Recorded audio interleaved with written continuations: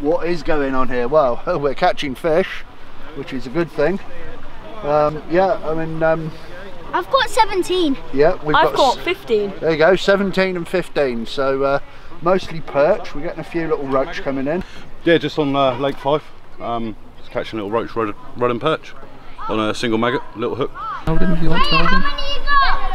I'll put him back in. Yep, just put him back in. And I've got none. We're running a SLF day for scouts. Yeah, scouts. Scouts. So we've got a mix of young boys and girls. So they've had a whole range of fish. In a minute, we're a little bit tangled up, but we I caught the biggest. I caught the biggest. That's all I can say. What was it? Red fins. Begins with R. A rug. A rud. I've like got something a rod that was almost as big as his, and perches. They're going mad for it. And what's you catching these perch on? All on maggots, on single maggots. Right, a couple more maggots. Look, you've had the fish. There we go. It just keeps them interested. Lovely.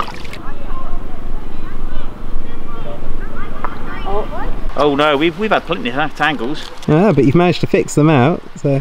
Well, except for the one you caught a treat. You caught a silver birch, didn't you? Oh That's wow! Special fish. That really is. See the part that I ripped off. Got one. So, what number is this? I'm going to keep up with these two because they're getting there. And it stops. There you go. See that? And it will stop you from hooking them in the throat. Then and it'll keep it in their mouth.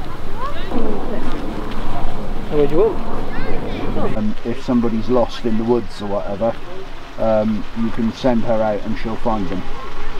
She's got an amazingly powerful nose on her. Kids really enjoying themselves? Oh, they're loving it. Absolutely loving it. Learning a lot.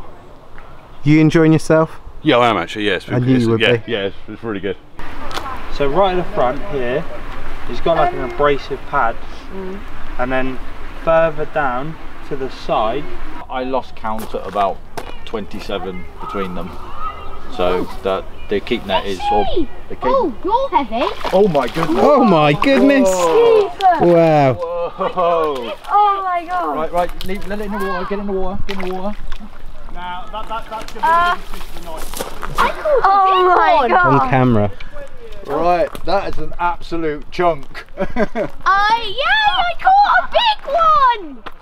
Ah, it's a big fish. Ah. Beautiful looking roach. Actually, looking at the mouth, yeah, it's a roach.